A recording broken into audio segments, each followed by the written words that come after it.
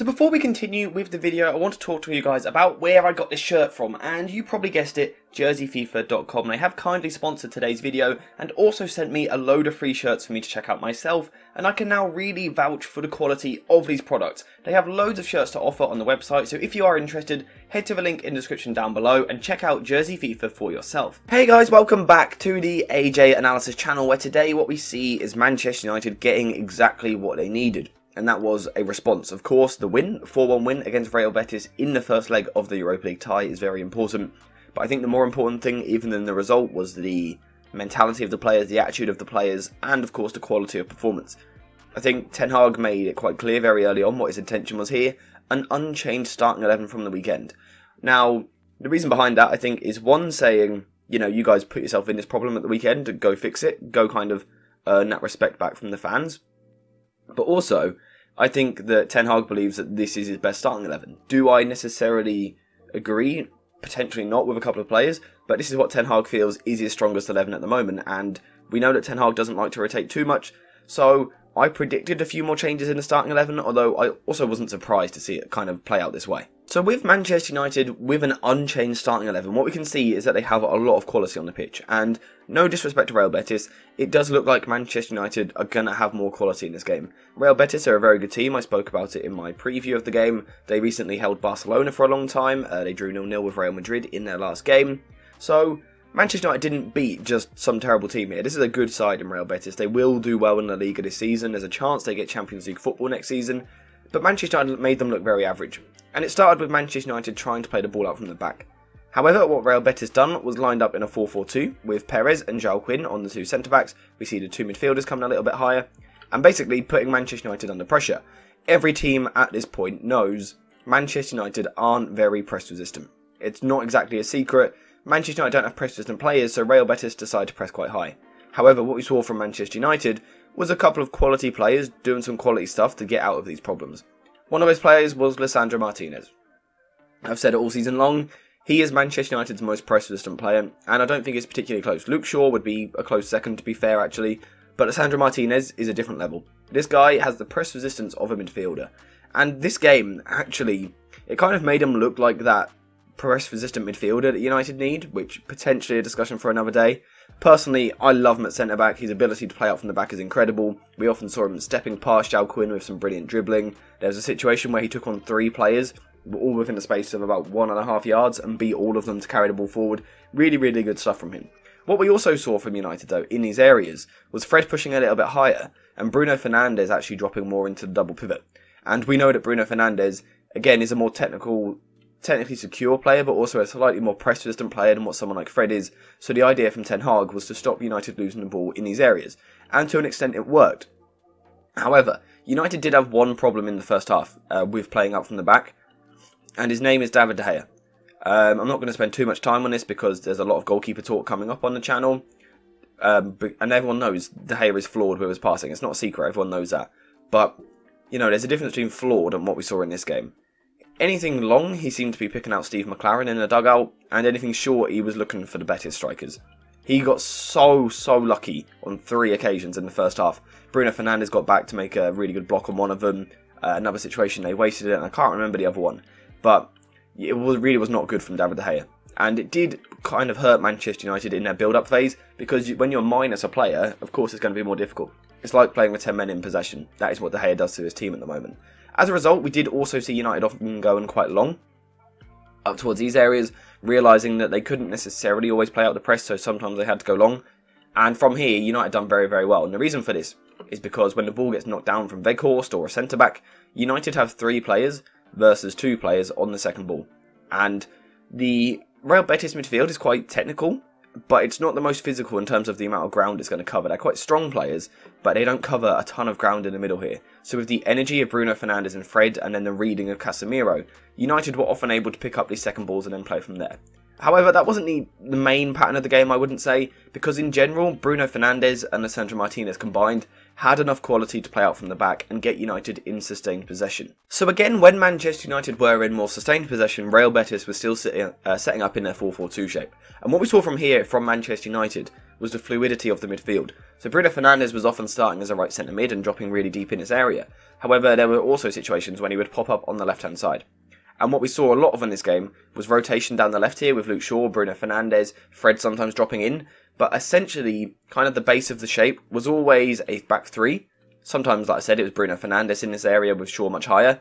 And then sort of an off-balance 3-2 with Dalot on the other side a bit higher and a bit wider. Casemiro in the middle. United are making this off-balance 3-2 shape. Like I said, it could be Bruno Fernandes in these areas, or we could see Bruno push much higher, and it could be Luke Shaw in these areas. What this does for United, as I say all the time, is it allows them to outnumber these two strikers, which then means that Luke Shaw has time to step forward with the ball. There were also times when it could shift across like this, and Lisandro Martinez would be in this area, and again we know he's very good at stepping forward with the ball in these areas, very comfortable with the ball at his feet. What this allows is quite easy ball progression for Manchester United. What it's also going to do is cause hesitancy in the Real Betis team, because this right winger feels like he needs to go out and engage the ball, but what that does is he kind of gets caught in no man's land a little bit. Because he doesn't want to let Luke Shaw have all the time in the world, because he knows that Luke Shaw is a very good footballer. But he also doesn't want to go super tight, because then he's leaving his fullback 1-versus-1 with Marcus Rashford. So what it done was it left him in this kind of in-between position, which then stretched this Real Betis team, allowed Manchester United to get the ball into someone like Casemiro. And from here, United looked quite good.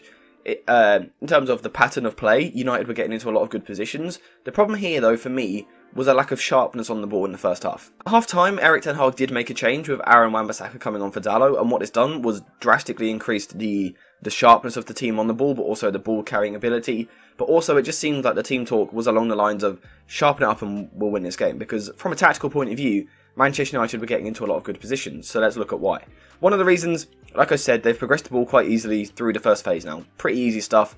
They're getting into dangerous areas now where they can try and create overloads and move the ball forward. In terms of overloads, we can see they have a 3-versus-2 in midfield. Now, you know, it sounds quite simple, but a 3-versus-2 is just a complete mismatch. And when you've got quality players like Bruno Fernandes and Casemiro in particular, they just tear you apart. Casemiro didn't even have a particularly good game. I think Fred was a little bit poor on the ball. But still, just the fact that Manchester United had this overload was really deadly to them. United also had the ability to progress the ball out wide as well. Wan-Bissaka's ball-carrying ability down his side, and then his link-up with Antony and Bruno Fernandes was really good. We saw some really good combinations in this area, with a ball going into Bruno Fernandes, and then Antony could make the run, or Wan-Bissaka could make the underlapping run.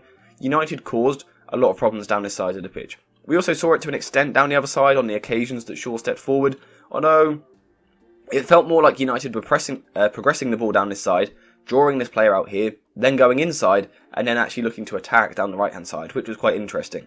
But United were just very, very good in these areas. They got this 5-versus-4, as we can see here, when Fred and Bruno Fernandes push a little bit higher, so from a tactical point of view, they outnumber the defence, look really good in this area. We've also got Bruno Fernandes, who I will come back onto in a minute. But also, I thought the wing play was really good. We know the threat which Marcus Rashford carries. The second he gets the ball, teams are panicking, they don't know what to do. You feel like you've got to double up on him, triple up on him, but that, of course, leaves space for others. But down the other side, I thought Antony done well. There was a couple of situations where we saw him knock the ball past his man and then go towards the box, the byline. He done really well in those areas. But also we saw a spell with him on the left wing. And this might be something which I come back to in like a separate video, because his play down the left wing was really, really impressive. And suddenly, he looked like an old school traditional winger which could beat his man, work a yard, and swing crosses into the box. And the crosses that he was putting in from this area, because he's now on his stronger left foot, which means that he can do it from wider, they were lethal. They, of course, should have scored a couple of goals. Really, really good balls into the box from Antony. We also saw some really good wing play from Facundo Pellistri on this side as well, on the right-hand side. When he came on late on, he looked really bright. Every time he's come on this season, he looks very intelligent with his movement. His first touch looks good. He looks quite direct, a little bit like Garnacho in that sense, looking to get towards the box, towards the byline, as we saw for one of the goals. But for me, the big area where Manchester United won this game was in the half spaces. When you play a midfield two, you leave this space, these kind of two boxes, right? We can see here between Carvalho, Felipe, Vinicius, and the left winger here. You leave yourself a box. And there's the same thing on this side of the pitch. You leave yourself a box, a channel, what we might call, or a half space. Half space is the best word for it. With Casemiro also joining in the attack, and United making that overload in midfield, Manchester United could get the ball into these half spaces. And what we saw from here was a Bruno Fernandes masterclass. In total, the team attempted 52 passes from these half spaces, which is very, very impressive. In my preview, I was saying that this is the area where Manchester United can win the game, and ultimately it was. This is where United really controlled the game and really looked dangerous. But Bruno Fernandes in particular looked absolutely world class again. So, you know, there was those question marks at the weekend about his mentality. The first thing we heard at Old Trafford when the players were coming out was chants of Bruno. That kind of showed, I think, a good message from the Old Trafford fans. Getting behind Bruno Fernandes, kind of Manchester United against the world, which is how it should be. You know, you can see the rest of the world criticising Bruno Fernandes, making up stuff about him basically to make him look worse. Manchester United don't care about that. Bruno Fernandes doesn't seem too bothered by it because his performance was incredible. And genuinely in attacking areas, Manchester United were just very, very good. Ten Hag had the team set up perfectly, using that off-balance kind of 3-2-5 shape, which could also have an extra player get forward as well with Wan-Bissaka, making it the 3-1-6, was really impressive. And Manchester United completely overwhelmed this Real Betis side, ended up with about 4 XG, I believe it was, which is remarkable. And it's going to sound daft, but to score only 4 goals from 4 XG is actually quite poor. United should have had 6 or 7 in this game. And to kind of explain that, to put it into a bit of context, a penalty XG-wise is about 0.76, I think it is. So, just because your XG is 1, that doesn't mean you're expected to score 1 goal. I think when you're a top-level side, you have top-level players, which means you can expect a better performance in terms of XG. In my opinion, you should be scoring from chances around 0.5 worth of XG. You can expect to score from that. So for United to have 4 XG and only score 4 is actually quite poor. So that's an area where they need to improve. Their course needs to improve in front of goal, although it was great to see him finally get his goal. The passion in the celebration was great to see. He does need to sharpen up though. He does need to put those balls into the back of the net. I think really good performance from Manchester United. Really, really good. There's not too much to say in this video. We've kind of seen how they've broken Real Betis down. In terms of a few negatives, because there are always negatives, and it's important to kind of, you know, as I always say, it's not as bad as it looks, not as good as it looks. It weren't as bad as it looked at the weekend, because look how United have responded. But also, despite scoring a lot of goals, there were still a few worrying performances. I think David De Gea's distribution in goal was tragic. I think Fred in the first half lacked that technical security on the ball. Casemiro showed that he isn't a press-resistant midfielder, but we know that. So again, it highlights United's need for that player. The fact that you're dropping Bruno Fernandes all the way in.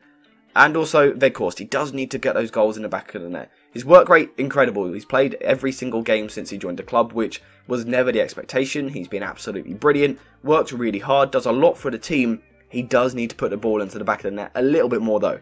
Hopefully the goal towards the end of the game will do that for him. All in all though, a really good night for Manchester United. They were the better team. They deserved the win. They should have won by more. What else can you say more than that really? Manchester United were very good, so that's all I've got to say. Thank you guys for watching. I hope you have enjoyed the video, and as always, I will see you in the next one.